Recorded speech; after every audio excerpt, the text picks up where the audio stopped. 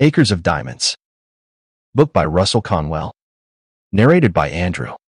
Originally published in 1890. This is a great audiobook production created for research, study, and discussion purposes. Chapter 6. Millions of Hearers.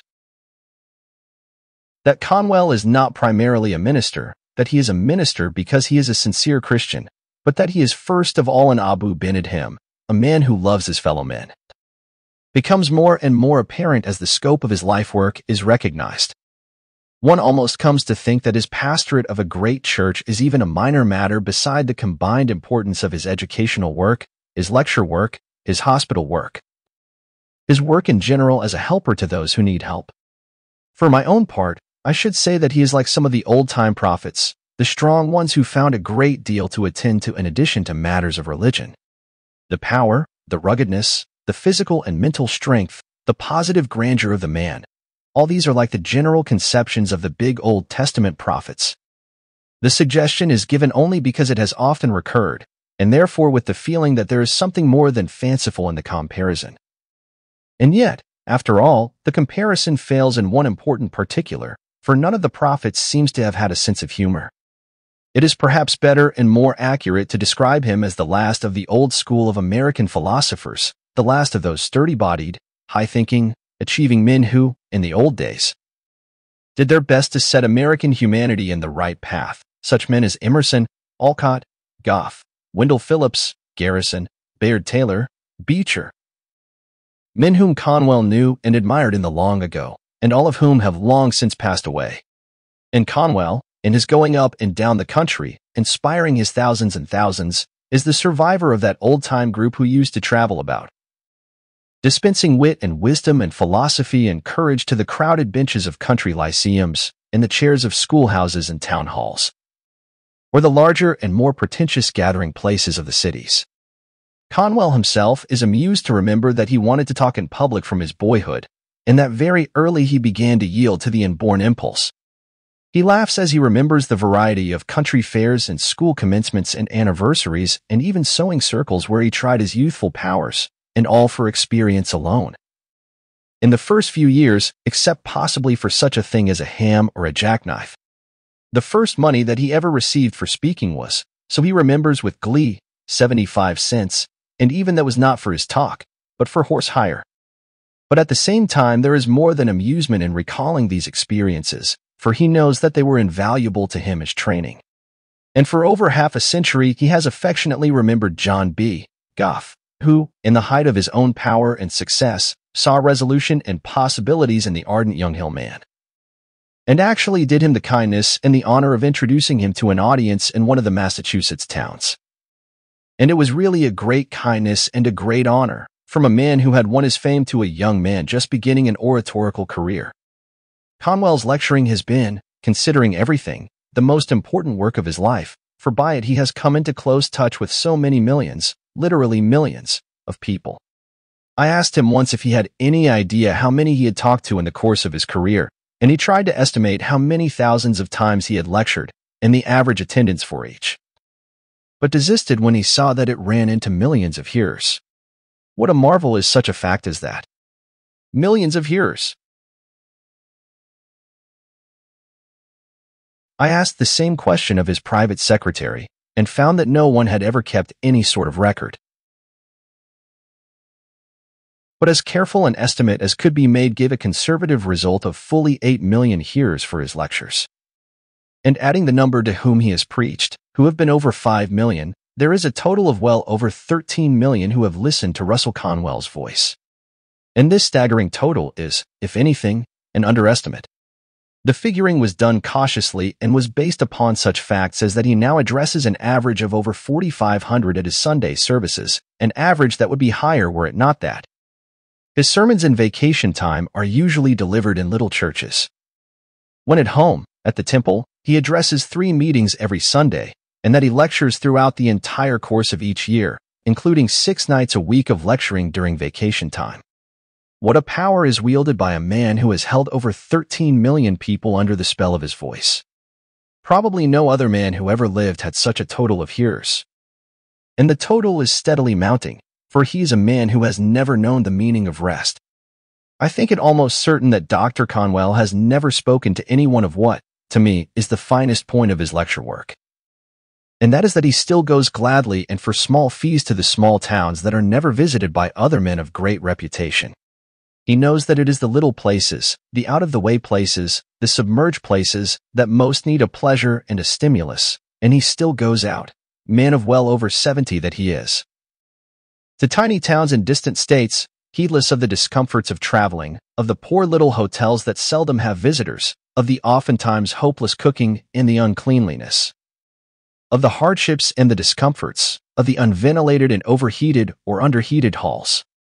He does not think of claiming the relaxation earned by a lifetime of labor, or, if he ever does, the thought of the sword of John Ring restores instantly his fervid earnestness. How he does it, how he can possibly keep it up, is the greatest marvel of all. I have before me a list of his engagements for the summer weeks of this year, 1915, and I shall set it down because it will specifically show, far more clearly than general statements, the kind of work he does. The list is the itinerary of his vacation. Vacation. Lecturing every evening but Sunday, and on Sundays preaching in the town where he happens to be. June 24th, Ackley, Iowa. July 11th, Brookings, S.D. 25 Waterloo, Iowa. 12 Pipestone, Minnesota.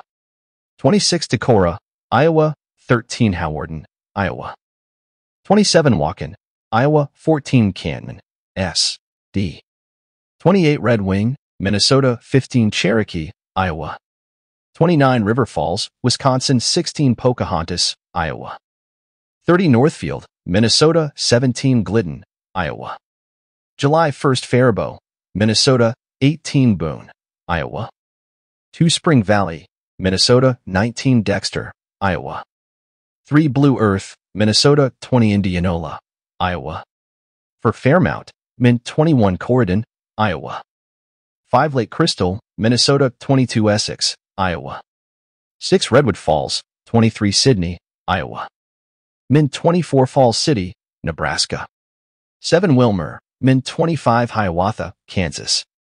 8 Dawson, Minnesota. 26 Frankfort, Kansas. 9 Redfield, S.D. 27 Greenleaf, Kansas. 10 Huron, S.D.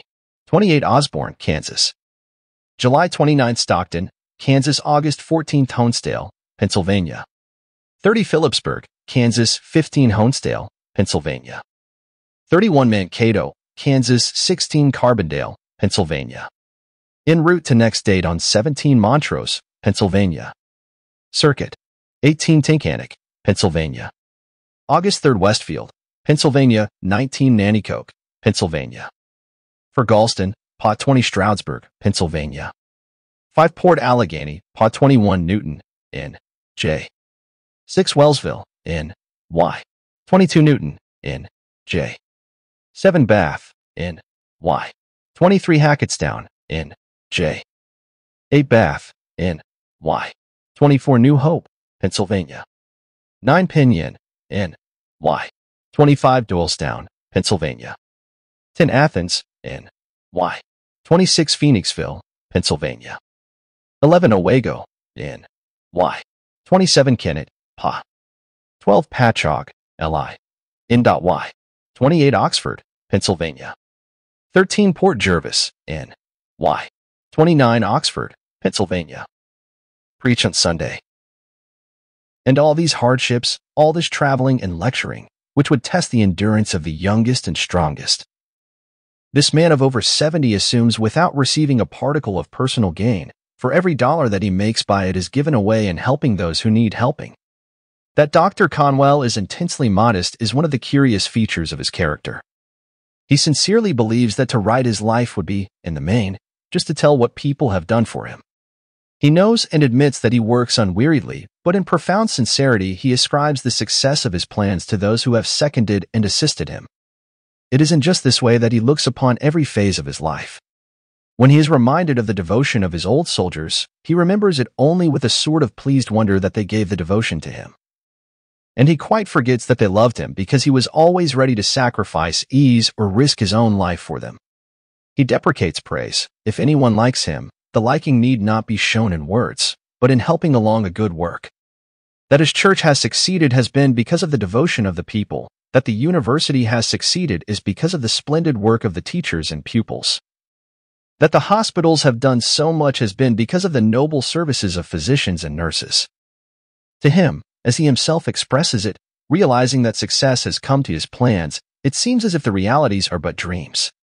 He is astonished by his own success. He thinks mainly of his own shortcomings. God and man have ever been very patient with me. His depression is at times profound when he compares the actual results with what he would like them to be. For always his hopes have gone soaring far in advance of achievement.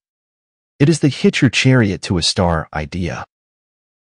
His modesty goes hand in hand with kindliness, and I have seen him let himself be introduced in his own church to his congregation when he is going to deliver a lecture there. Just because a former pupil of the university was present who, Conwell knew, was ambitious to say something inside of the temple walls, and this seemed to be the only opportunity. I have noticed, when he travels, that the face of the newsboy brightens as he buys a paper from him, that the porter is all happiness, that conductor and brakeman are devotedly anxious to be of aid. Everywhere the man wins love. He loves humanity and humanity responds to the love. He has always won the affection of those who knew him, and Bayard Taylor was one of the many. He and Bayard Taylor loved each other for long acquaintance and fellow experiences as worldwide travelers, back in the years when comparatively few Americans visited the Nile and the Orient, or even Europe. When Taylor died, there was a memorial service in Boston at which Conwell was asked to preside, and, as he wished for something more than addresses, he went to Longfellow and asked him to write and read a poem for the occasion. Longfellow had not thought of writing anything, and he was too ill to be present at the services, but there always being something contagiously inspiring about Russell Conwell when he wishes something to be done, the poet promised to do what he could. And he wrote and sent the beautiful lines beginning, "Dead he lay among his books. The peace of God was in his looks." Many men of letters, including Ralph Waldo Emerson, were present at the services, and Dr. Conwell induced Oliver Wendell Holmes to read the lines, and they were listened to amid profound silence. To their fine ending. Conwell, in spite of his widespread hold on millions of people, has never won fame, recognition, general renown, compared with many men of minor achievements. This seems like an impossibility. Yet it is not an impossibility, but a fact. Great numbers of men of education and culture are entirely ignorant of him and his work in the world. Men, these, who deem themselves in touch with world affairs and with the ones who make and move the world. It is inexplicable, this, except that never was there a man more devoid of the faculty of self-exploitation, self-advertising, than Russell Conwell. Nor, in the mere reading of them, do his words appeal with anything like the force of the same words uttered by himself, for always, with his spoken words, is his personality. Those who have heard Russell Conwell, or have known him personally, recognize the charm of the man and his immense forcefulness. But there are many, and among them those who control publicity through books and newspapers, who, though they ought to be the warmest in their enthusiasm, have never felt drawn to hear him, and, if they know of him at all, think of him as one who pleases in a simple way the commoner folk, forgetting in their pride that every really great man pleases the common ones, and that simplicity and directness are attributes of real greatness. But Russell Conwell has always won the admiration of the really great, as well as of the humbler millions. It is only a supposedly cultured class in between that is not thoroughly acquainted with what he has done. Perhaps, too, this is owing to his having cast in his lot with the city, of all cities, which, consciously or unconsciously, looks most closely to family and place of residence as criterions of merit, a city with which it is almost impossible for a stranger to become affiliated or Philadelphiated. As it might be expressed, in Philadelphia, in spite of all that Dr. Conwell has done, has been under the thrall of the fact that he went north of Market Street, that fatal fact understood by all who know Philadelphia, and that he made no effort to make friends in Rittenhouse Square. Such considerations seem absurd in this 20th century, but in Philadelphia they are still potent. Tens of thousands of Philadelphians love him, and he is honored by its greatest men, but there is a class of the pseudo-cultured who do not know him or appreciate him. And it needs also to be understood that, outside of his own beloved temple, he would prefer to go to a little church or a little hall and to speak to the forgotten people, in the hope of encouraging and inspiring them and filling them with hopeful glow, rather than to speak to the rich and comfortable. His dearest hope, so one of the few who are close to him told me, is that no one shall come into his life without being benefited. He does not say this publicly, nor does he for a moment believe that such a hope could be fully realized, but it is very dear to his heart. And no man spurred by such a hope, and thus bending all his thoughts toward the poor, the hard-working, the unsuccessful, is in a way to win honor from the scribes. For we have scribes now quite as much as when they were classed with Pharisees. It is not the first time in the world's history that scribes have failed to give their recognition to one whose work was not among the great and wealthy. That Conwell himself has seldom taken any part whatever in politics except as a good citizen standing for good government. That, as he expresses it, he never held any political office except that he was once on a school committee. And also that he does not identify himself with the so-called movements that from time to time catch public attention, but aims only and constantly at the quiet betterment of mankind. May be mentioned as additional reasons why his name and fame have not been steadily blazoned. He knows and will admit that he works hard and has all his life worked hard. Things keep turning my way because I'm on the job, as he whimsically expressed it one day, but that is about all, so it seems to him. And he sincerely believes that his life has in itself been without interest, that it has been an essentially commonplace life with nothing of the interesting or the eventful to tell. He is frankly surprised that there has ever been the desire to write about him. He really has no idea of how fascinating are the things he has done. His entire life has been of positive interest from the variety of things accomplished and the unexpectedness with which he has accomplished them. Never, for example, was there such an organizer. In fact, organization and leadership have always been as the breath of life to him. As a youth, he organized debating societies and, before the war, a local military company. While on garrison duty in the Civil War, he organized what is believed to have been the first free school for colored children in the South. One day, Minneapolis happened to be spoken of, and Conwell happened to remember that he organized, when he was a lawyer in that city, what became the first YMCA branch there. Once he even started a newspaper. And it was natural that the organizing instinct, as years advanced, should lead him to greater and greater things, such as his church. With the numerous associations formed within itself through his influence in the university, the organizing of the university being in itself an achievement of positive romance. A life without interest. Why, when I happened to ask, one day, how many presidents he had known since Lincoln, he replied, quite casually, that he had written the lives of most of them in their own homes, and by this he meant either personally or in collaboration with the American biographer Abbott. The many-sidedness of Conwell is one of the things that is always fascinating. After you have quite got the feeling that he is peculiarly a man of today, lecturing on today's possibilities to the people of today, you happen upon some such fact as that he attracted the attention of the London Times through a lecture on Italian history at Cambridge in England. Or that on the evening of the day on which he was admitted to practice in the Supreme Court of the United States, he gave a lecture in Washington on the curriculum of the prophets in ancient Israel. The man's life is a succession of delightful surprises. An odd trait of his character is his love for fire. He could easily have been a veritable fire worshipper instead of an Orthodox Christian. He has always loved a blaze, and he says reminiscently that for no single thing was he punished so much when he was a child as for building bonfires. And after securing possession, as he did in middle age, of the house where he was born and of a great acreage around about, he had one of the most enjoyable times of his life in tearing down old buildings that needed to be destroyed, and in heaping up fallen trees and rubbish, and in piling great heaps of wood and setting the great piles ablaze.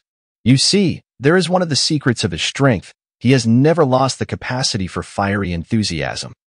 Always, too, in these later years he is showing his strength and enthusiasm in a positively noble way. He has for years been a keen sufferer from rheumatism and neuritis, but he has never permitted this to interfere with his work or plans. He makes little of his sufferings, and when he slowly makes his way, bent and twisted, downstairs, he does not want to be noticed. I'm all right, he will say if anyone offers to help, and at such a time comes his nearest approach to impatience. He wants his suffering ignored. Strength has always been to him so precious a belonging that he will not relinquish it while he lives. I'm all right. And he makes himself believe that he is all right even though the pain becomes so severe as to demand massage. And he will still, even when suffering, talk calmly, or write his letters, or attend to whatever matters come before him. It is the Spartan boy hiding the pain of the gnawing fox. And he never has let pain interfere with his presence on the pulpit or the platform. He has once in a while gone to a meeting on crutches and then, by the force of will, and inspired by what he is to do, has stood before his audience or congregation. A man full of strength and fire and life. For more audiobook like this, hit the subscribe button and click on the notification bell so you get notified when we post a new audiobook. Thanks for listening.